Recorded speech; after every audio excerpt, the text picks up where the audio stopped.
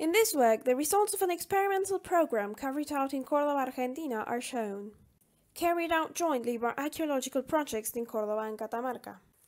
It reports on the study of the gestures of use and microware analysis of experimental stone tools used to roughing woods and bones, in order to discuss how the analytical categories currently used in Argentina in the Aschero typology are utilized. The sample consisted of 96 experimental lithic instruments, made in two different rock types: quartz from the central highland region of Argentina, in Córdoba, and a vulcanite from the northwestern puna of Argentina, in Catamarca.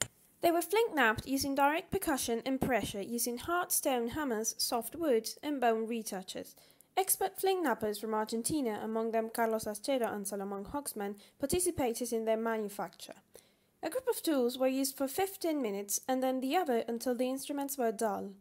The tools are going to be used with palm print grip, without a handle, to work hard and soft native woods, and dry and fresh bones of Lama Huarnicoe and Boss Taurus. Gouges work with a shallow linear roughing. They are used with an open angle of attack by applying pressure, push, or percussion. Chisels work in a linear and shallow way, applying pressure, pull, push, or sometimes percussion with an open angle of attack. And cold chisels also work with a linear roughing and percussion, creating deep undercuts. The angle of attack depends on the material to be worked. After use, the active edges were cleaned from microscopic observation under different magnifications. The gouges, such as those used by current carpenters, work comfortably under the gesture of pressure by means of interdigital manual grip and palm print holding, and in a few cases the percussion was chosen when the back of the instrument allowed it. In both raw materials, wear was observed as line of polishes, due to the sharper bevel in relation to the chisels and cold chisels. The images show polishing, crushing, and the destruction of the surface in high sectors. Chisels, such as those currently used nowadays, function comfortably under the gesture of interdigital hand grip and palm print pressure, and in a few cases they were used by percussion when the back of the instrument allowed it. The microware appears in the forms of areas or fields, probably because the bevel is more obtuse compared to the gouges. Bursting is noticed in the raised sectors of the microtopography, microflaking at edges, and bright polished fields. Cold chisels, like modern ones, comfortably function as intermediaries under the technical gesture of percussion. In both raw materials, wear was observed in the form of areas or bright fields, as in chisels. There were white polished sectors of greater brightness according to the worked material, and also microflaking was found, which generated a reactivation of the edge. The micropolishes were more intense in gouges and cold chisels. The microflaking was mostly found in cold chisels, followed by chisels and gouges. The crushing was intense and even in the three groups, standing out slightly in chisels. And finally, rounding was a trace present mainly on chisels and with low and moderate presence on gouges and cold chisels. Regarding the instruments that worked on soft woods and fresh bones, the microware was generally smoother with an undulated surface and a greater superficial rounding.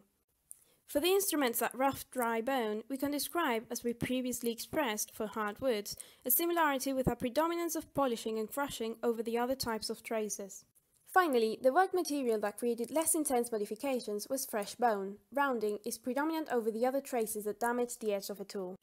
Regarding the gestures of use of the tools, in those used by percussion, the common traces were mainly crushes, followed by micropolishes and microflaking on the edges.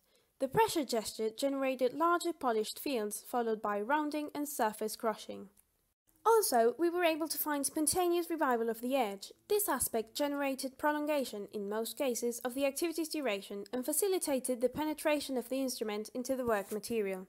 In order to discuss categories that were characterized using morphological variables, we need to return to the concept of habitus, proposed by Bourdieu in 2007, regarding how subjects seek to achieve a certain task in a specific context through built-in skills, in this case, roughing. The difficulties that arose in the activities were faced with adjustments in the angle or position of the body, and it was independent of the edge's angle.